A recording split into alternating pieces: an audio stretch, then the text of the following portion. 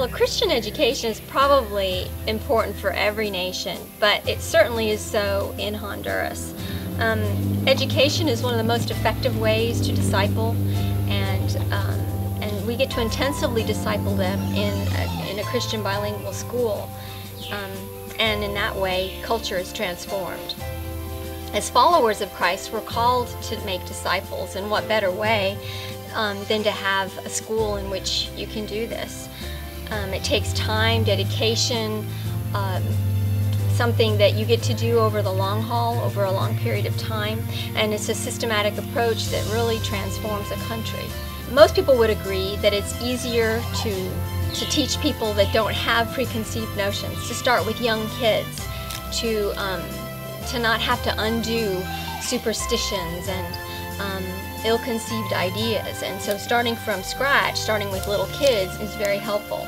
Our desire is to transform the north coast of Honduras with the next generation of leaders. Or as Victor Hugo said, if you want to transform a man, begin with his grandmother. We're accepting more than future grandmothers, we're accepting future grandfathers as well. We see a great need in this beautiful country. There's so much need that this seems like the most effective way to change it for the future. Most of the problems and the issues that we see in our culture, the answer seems to lie in the transformation of the heart. And how better to do that than through discipleship of young Christians, young little lives. And to share the good news with these little children, to enable them to be the leaders for tomorrow. That's really our desire. We see no better way than to enable this transformation than to begin with kindergartners on up through secondary education. We'd like to see that where there's violence, that we would raise up men and women that would have courage to stand for justice. Where there's hunger and poverty, we'd like to see men and women that are innovative, have great answers, and are willing to be entrepreneurs and provide for the community. We want to see people that are willing and desiring to help the less fortunate. Where there's ignorance, we want to see men and women come in and bring light in places of darkness, starting from teaching in Sunday school and teaching in schools and universities, and being professors and teachers, being the nurses and doctors who do the work and do it out of treating people with dignity.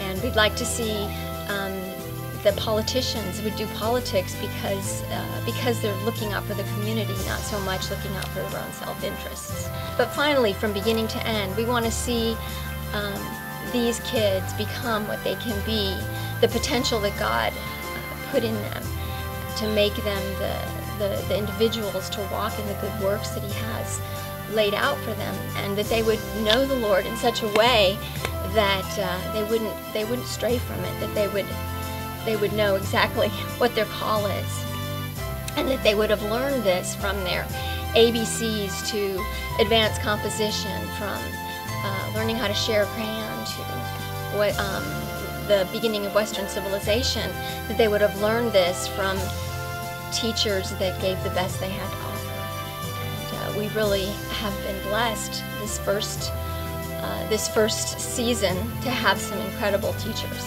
Being a teacher at El Camino is a real privilege. We are able to train the students who will become the next generation in Honduras.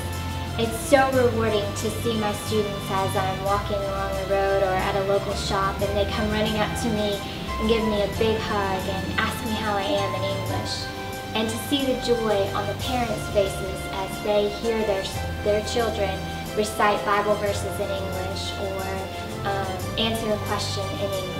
My prayer is not only that each of these students master the English language and the many manners and skills that they need for life, but also that they each have a personal relationship with Jesus Christ.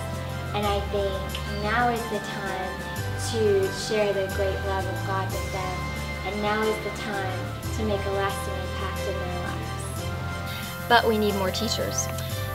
The only way we can do this is if we get teachers from the United States or from another country that speak English.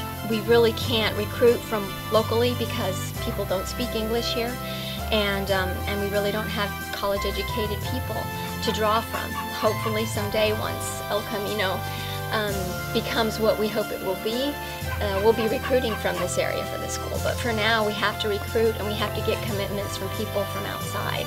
We recognize we are way out on a limb here.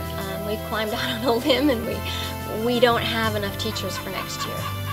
So we're just looking for people that would that believe in the call. What better way to meet the Great Commission than to get to go to a country and disciple little kids in science, math, and English, and teach them about the God that gives it all meaning. So if you would consider, we're looking for people that might consider a commitment of a year or more to work in the harvest that's so plentiful. So sing praises, all the children, God